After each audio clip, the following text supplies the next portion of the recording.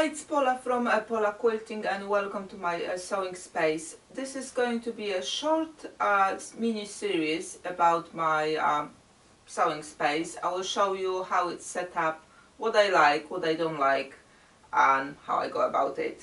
Those are going to be bite-sized videos about particular part of this place. So if you have any questions about what you saw in that chapter, please put them in the comments below so I can pick them up in the next chapter. Let's get started. Alright, so we are getting close to the end. We are on the other side of the door now. So I've got a chest of drawers here. Again, I bought it secondhand from somewhere, and I'm keeping all my sewing stuffs in here. Like I've mentioned before, sewing is very dusty, so whatever I can put in the drawer, I will. So the small bits and pieces are here, you know, needles, clips, spare blades, things like that. I've got some small baskets I've made before with bits and pieces as well. They go into the drawer on the top of the dividers I've got there. Second drawer, I've got my binding tapes. I use a lot of ready-made. It depends on the quilt really. If the quilt is for the charity, I would just quickly zip through those ready-made ones. If the quilt is, you know, for maybe a family member or for myself, I will take some more time to finish off.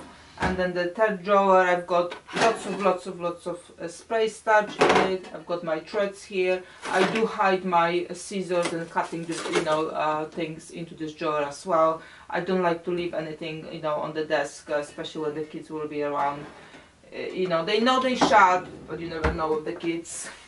Now, before I had this sewing space here, I did work on the dining table like many people.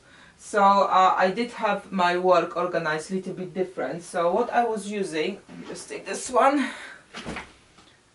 I was using two things very often. So I bought myself this, like, again, lots of dust. So what I bought at the time was this, like, you know, DIY box, which is opening in 2 layers. And it's got inside those, you know, the bits you can take out from the top, all of those small dividers. So how I worked before is I had all of my, you know, small things, needles, feet, chalk, blades, things like that in the top one, so I could, you know, take it out, whatever I need, put it back in. And the bottom here was all full of thread, measuring tapes, you know, bigger bits and pieces. So I've got some labels here. I still got threads here because I had a lot, so I'm still using it, but not as much anymore because obviously I moved into the drawers. But if you are working in small space or you don't have a dedicated space, this is great thing to keep your things in, and then it's, you know, all in one place. You can put it in the cupboard, in the garage, I don't know, whatever storage solution you have there for your stuff. So that's the one thing I could really recommend. It wasn't, again, expensive. I think it was like, I don't know, 16-17 pounds on Amazon to buy. You can buy it probably in some home solution stuff as well. So check those. And then I had one of those ottomans, which is storage, and I was putting inside my machine, and I still got my machine here. This is my first machine I ever had, which is Toyota sewing machine. Very easy one, very basic, but I still have it and I still use it on occasion. It's very good for free motion quilting. I don't know why, but I cannot set up properly my other machine for the free motion quilting, and this one does the wonder. So if I'm quilting free motion, I use that one very often. So I still keep it here, and also I use that machine when my kids want to do some sewing. So I take this one out. I've got foldable table they can use and set them up on this one. I now keep also here some of my recording equipment just to have it handy, and I store here my long dies. So those are the dies for the strips, 1.5 strips and 2.5 strips, so they're coming in here nicely.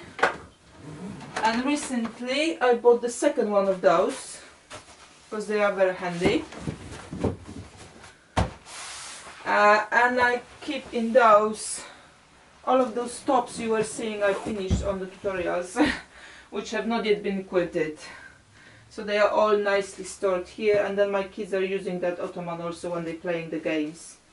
I also got some ready quilts to give away, and I've got some quilts for the Linus project. They're all waiting here, so you know the dust is not getting gathered on them, and they are all nicely hidden away from my kids as well. Okay, so that was last piece of my sewing space, which is actually sewing related.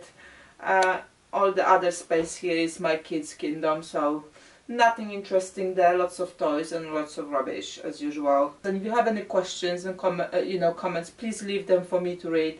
If there are more questions about my sewing space or anything you want me to kind of talk more about, please let me know, and I will record another video in this series.